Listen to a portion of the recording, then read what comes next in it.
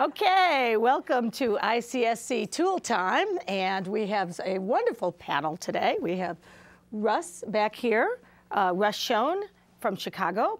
We have Roger Firestein from Williamsville. We have Mike Fox from Military Road, and I'm Susan Keller-Mathers, and this is CRS 670 class and some of our alumni. So welcome to all of our discussion members today. We're going to go through quite a few tools today and just talk about what are some tips, best practices, how to use it effectively, and also we're going to look at some of the applications. I have forced connections, and I want to ask our group here, how many of you, when you did forced connections the first time, were like just blown away? Good. That's good, Tom. Yeah, good. Yeah, because this technique is just so basically simple. It's like Creativity 101. And when you go out there and you do it with a group, you say, and essentially the technique, as you know, is take a look at the situation that you're working on, make a connection with something that doesn't relate with it at all. And what we did in class oftentimes is you would use pictures, but you can use objects, you can use sounds, you can use tastes, you can use experiences. But I tell people, you know, there's a lot of books out there on creativity that have 101 creativity techniques, and you really don't need to buy them because it's all forced connections. And that really, when we talk about, is the essence of creativity, which is bringing together two things that are not considered related in a new way to create a new idea, a new option. And so this is just, you know, you talk about the little black dress of creativity techniques. This is like the go-to technique for me.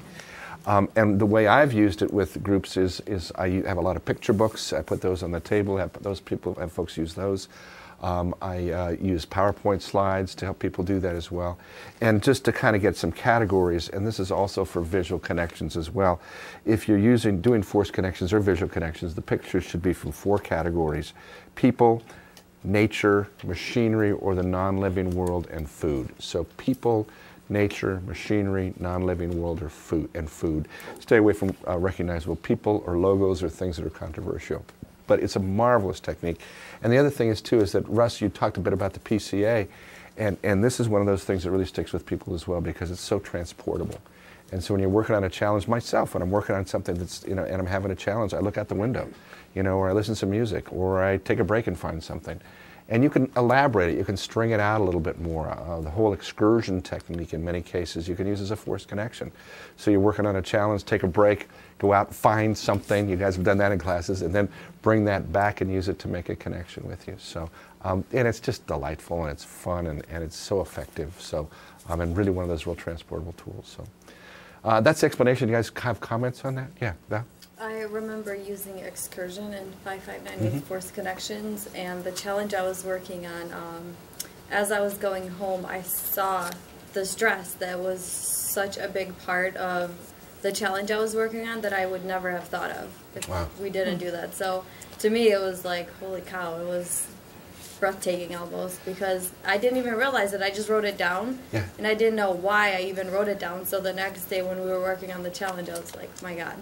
You know, I think I remember that. You were like I saw the light bulbs go off on you. Yeah, yeah, and it's just that powerful, that simple, that elegantly simple, and then bang, there it is. Yeah, yeah. Actually, forced connections is my favorite tool out of all the tools. I remember last semester in 610 when we had to do the project, I actually created a forced connection box. Yeah, that's right. Yeah, with what ideas you get from looking at this, and like some of them were actual items you can hold, but it was, you know, related to the 5 categories. And yeah, I don't know, I just love the tool for some reason.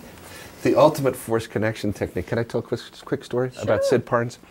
Sid Parnes used to do these big, we would be over in the communication center, in the big, huge communication center, and this was during the Creative Problem Solving Institute, and it was full of people. And what he would have done before, he would have people have the aides do before, which I helped as well, is he had all these different scents like almond and rubbing alcohol and, you know, and lemon and stuff, and we'd put them on cotton swabs and we'd tape them underneath the chairs. So at a certain stage in the process when you were working on something, Sid would say, reach under the chair and grab what's under there and smell it.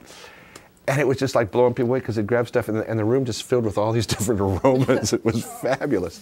But it was really a neat technique, and that's a forced connection. That was an olfactory forced connection. So, you know, anything. And you guys can do it with food, because food gives you sense. And particularly the olfactory thing was really powerful, because oftentimes you smell something that takes you back to memories you had years before, because it's just going right into your brain. So anything like that to make those connections. And so we use pictures because they're easily transportable, but you can use just about anything. Just getting it out of the run. If you're running this way, as far as generating ideas, it gets you out this way. So. And cotton balls in those little baggies. I know we've all talked about this. Rather than spraying something that could, you know, the whole allergic reaction, or even objects, you have to be careful when you start passing them. We had a tulip bulb once that went around and 3 people broke out. So, you know, you watch out for anything that might have a reverse effect where they can't concentrate.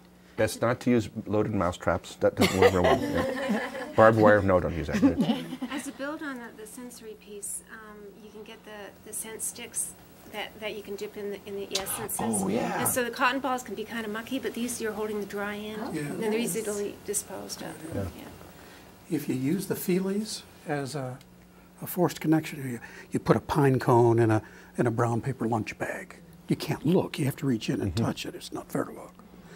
Or maybe it's a piece of felt or whatever it might be. The rules in that case are don't look, and for the facilitator, make it safe. Right. Yeah, safety's number one.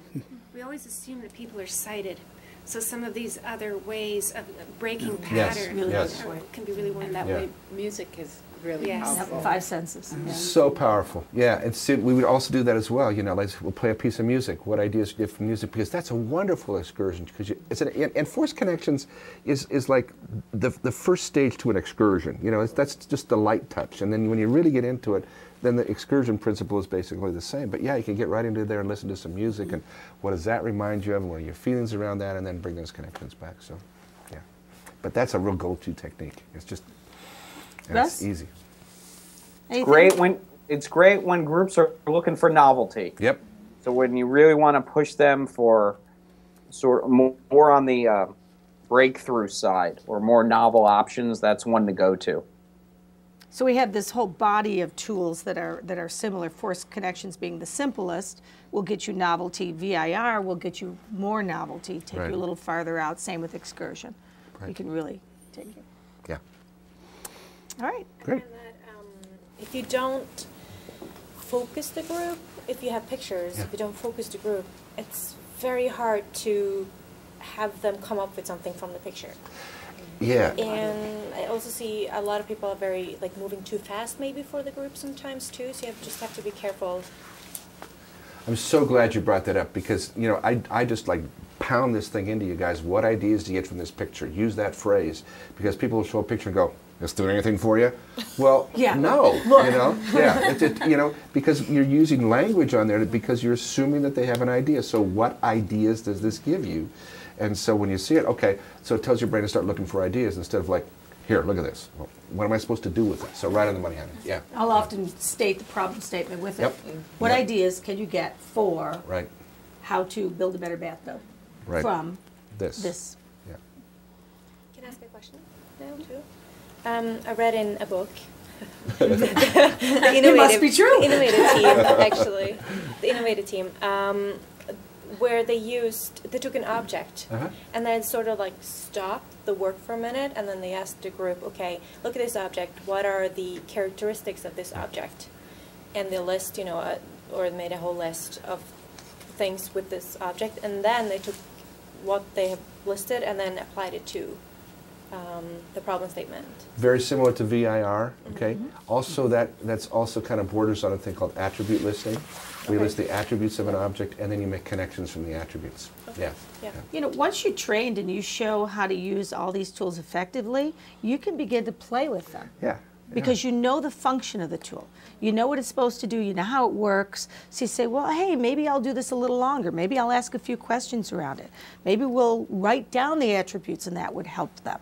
Because you know, at that point, as a trained facilitator, you know what you're doing, you know the effect you're going for, you keep the eye on the goal, and you can play with it a bit. And Sue, just to build on that, it's like playing music. You have to learn the scales first. So one of the things that we emphasize here is like, we drill you, do this, get it down really well. Then once you got that unconsciously, then you can start playing with it a little bit. But always keeping in mind what the essence of that technique is.